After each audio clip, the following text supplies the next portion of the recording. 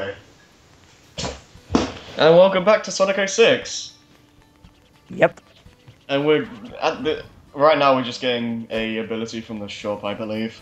So a lot of people, I don't see a lot of people use the spin dash that much. I don't use it often myself, but it's a decent move to do if you want to go around faster. Well, I guess Sonic's normal speed is decent enough. I guess it's the fact that the spin dash kind of makes you stop for a second. Yeah. By the way, for people wondering, we need the light chip in order to do that slide there. Yeah. Wow, did the music just pause for a second? Maybe? I couldn't tell. But yeah, basically, what's I gonna say? Oh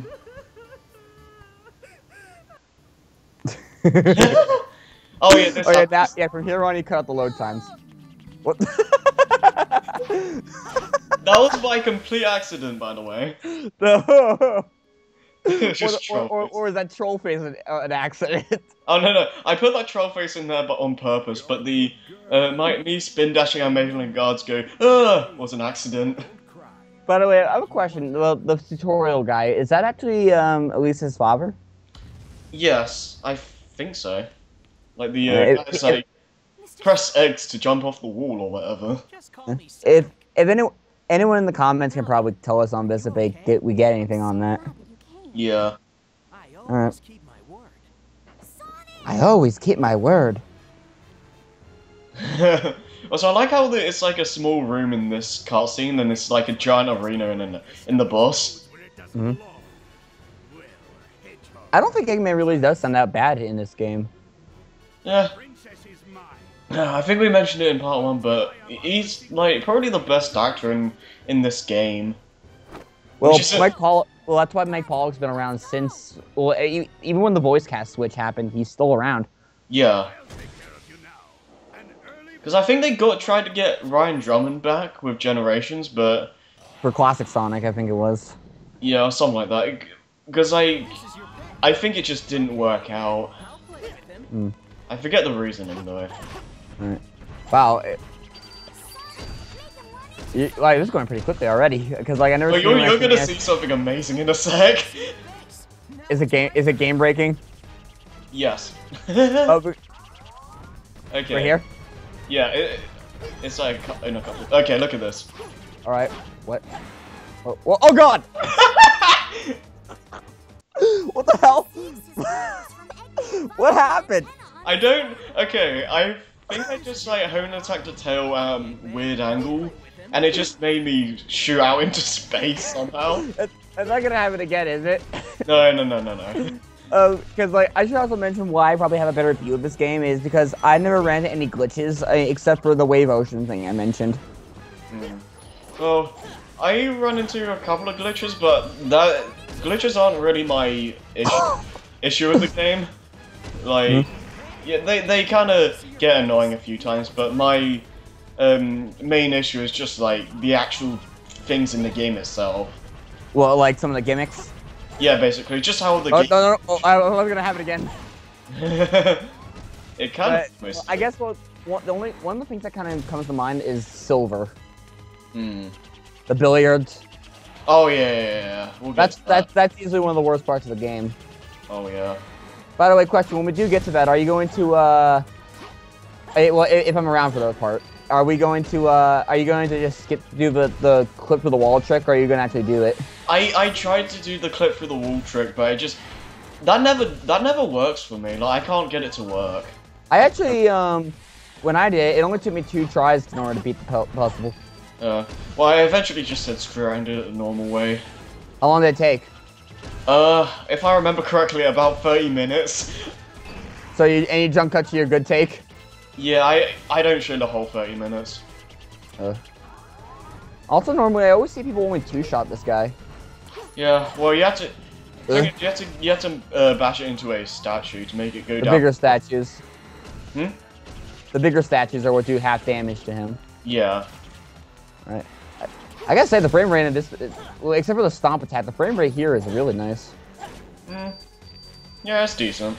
Like, but here, the egg serpents start to fight you. when there's not like too much on the screen, the frame rate is decent. Like it's meant to be at 60 FPS. Yeah, well, there's like well, when it does cutscenes like this, it jumps to 30. Yeah. And it doesn't really stick to a solid 60 frames at any point, really, except for Also, except for certain parts. Also, I kind of noticed. Oh, you know, I just noticed honestly. The result screen here when it does the result jingle is the same for Sonic's win animation in Smash. Yeah. Kind of It makes is sense. nice. Kind of makes sense. It's like, when Brawl came out, the recent game that came out was 06 and Secret Rings, but I don't. Because that's how Seven Rings and Hands even in Smash in Brawl. Yeah, but I don't think they would want to put in Seven Rings in Hand for his results screen or victory screen. It's 7 rings in hand. It just wouldn't really work. Yeah, but So, 06 was like they made its credits music in the classic and All Star. Also, one interesting thing about this that is in this cutscene is that they sped it up when Sonic said "You be careful, Tails," so the lip syncing is a little bit like better. Because like, in the 360 version, that's slowed down. Oh, so actually the lip syncing is more refined in this version. Well, kind of, but they kind of use cheap tactics to do that. What are you doing here? I'm just I look around at the back of the stage because I swore I remember there being a shortcut, but no. Well, I never knew that metal was there. Well, this is actually one of my favorite stages in this game because it actually does a very good mix of like platforming and exploration. Because like you have there's this right here, for example. Yeah, like there's so many alternate paths you can find, and it's something that I really do enjoy in Sonic games. Like, I've said this multiple times on different playthroughs, but I don't think you need alternate paths to have a fun or good Sonic game. But if you do, it just makes the game that much better, in my opinion. Well, the thing is of like Sonic, a lot of Sonic fans are like they want things to be a lot more like the classics and nothing more.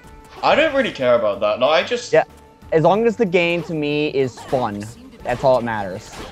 For me, I think it needs to.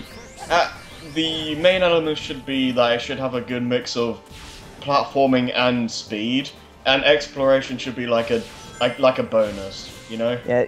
The thing is with the level design, Sonic's not that fast, but at least the level design is built around that. Yeah. So I honestly can forgive the level design most of the time. But yeah, I will say that the level design is like built for how slow Sonic and friends are in this game, but I don't know. It's still I know people are still kind of mad about the fact that it's. Sorry, my kleptomaniac went in there when you missed the medal.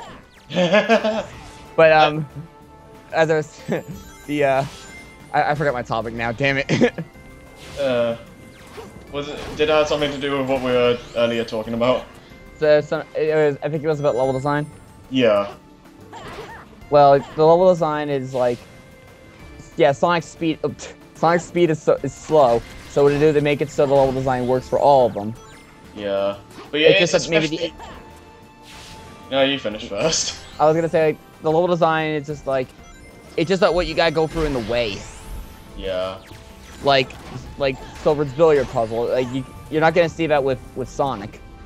Yeah, I don't mind the slow gameplay at this point of the game because this level is really well designed for it in my opinion. But when we move on, I feel that it just kind of doesn't work anymore. Like you get to levels like Flame Core and it just throws you hordes and hordes of enemies. Well, Flame Core is just a bad level design overall, I'll say. Yeah. Frame rate. Ow. And we're right at the end of Dusty Desert. Yeah, well, when you do get speed, it's really hard to control. Also, want to hear a fun fact about me and my playthrough of 06? Okay. You know how Sonic's gems later? Yeah. I never figured out how to use them at all. I don't know how it works in the 360 version, but I think in the PS3 you have to like use the D-pad or something. Oh, that's why I never thought about using the D-pad. Yeah, because I had to actually ask Nick for how to use that. Because in my playthrough of 06, I didn't use any gem at all. I bought them, but I never used them. Speaking of, yeah, actually, we don't use gems at all in this playthrough, I believe. Oh, really? So you're just going with the as if like Sonic was just going in naturally. Yeah, basically. Okay, then this will be Speaking more or less similar to my own playthroughs. Speaking of which, honestly I think it would be better if we had like the Lightspeed Dash and all those abilities given to you like how they were in the adventure games, where you found them in levels or in the hub world. Hmm. I think that would have made it more fun. Yeah. By the way, going to a different topic about this CG. Is this different CG? Maybe? Well, the environment is completely different. Yeah, that's true.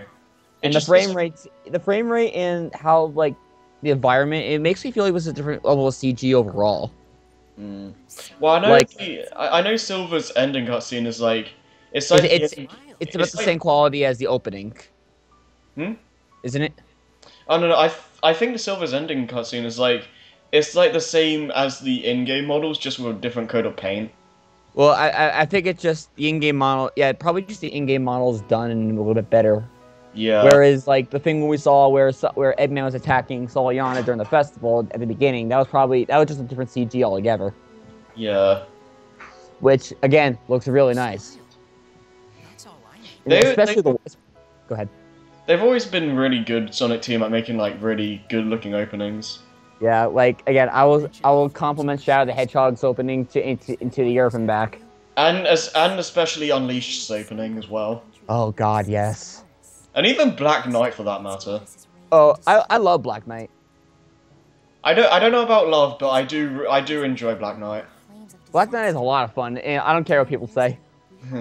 Sonic with a sword ruined forever. Who cares? It's Sonic. I actually replayed Black Knight recently, like not the entire game, but I just played random missions, and I had a lot of fun with it, more so than I remember.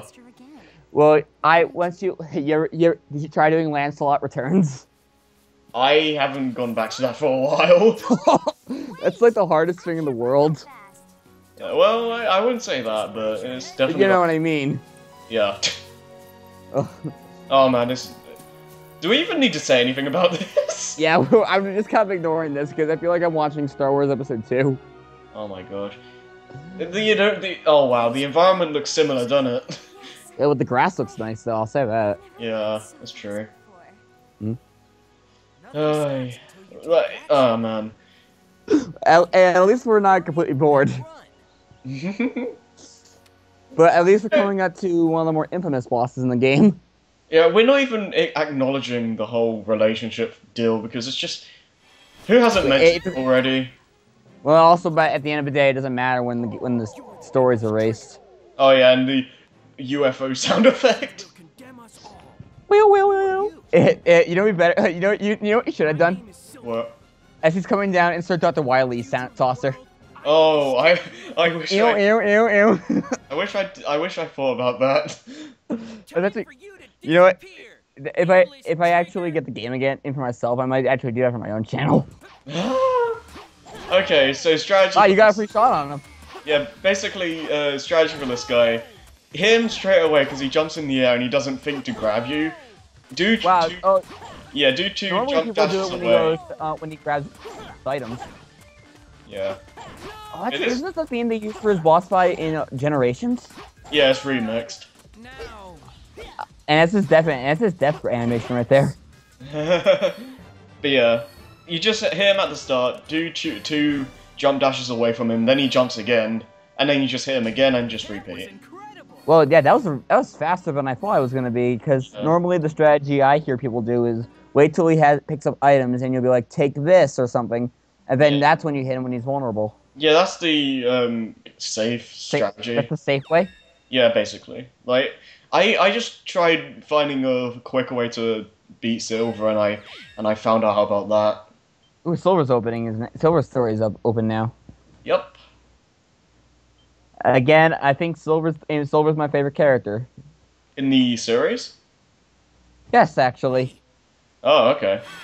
Yeah, people were Probably gonna complain and ask me why over and over and over again. Ow. But I like Silver. I like Silver post '06. I don't really care for him in this game. Wasn't he in Rivals? Yeah, he was reintroduced in Rivals. Oh, what did he do in Rivals exactly? What was his I purpose? I never played Rivals, so I wouldn't know. Me either, because I don't own a PSP. Neither have I. In fact, well, it was kind of frustrating for me not having a PSP because there's a couple of games I always wanted to play, like Persona 3 Portable, Kingdom Hearts Birth by Sleep, Yeah. Well, Sonic Rivals, actually. yeah, for me it would only be Rivals 1 and 2 because Birth by Sleep is on 2.5, which you can get on PS3. Yeah. By the way, I hate Amy's model in this game. Oh yeah, it's really ugly looking. Her eyes. Yeah. Yeah, because like it's just more how her eyes are shaped compared to Sonic's here. Yeah. And the pink doesn't work. And meanwhile, what we don't see is Amy actually kicked his ass pretty hard. I don't really by the power of invisibility. Yeah, I don't really like how Sonic just kind of left Amy there because like, well, as far as huh? Sorry. Well, as far as Sonic knows, Silver could be like a crazy killer or something. Well, I guess. Well, Amy really was sure of herself there. I guess Sonic just had that much confidence. I suppose. Like, so at least he has faith in Amy. That's true. It just, I don't know. We'll get more into it later, but I just feel that the characters weren't done properly in this game. Oh God, no. Well, we'll talk about that next time. Yep. See you then. Bye. Okay, part 2 was good.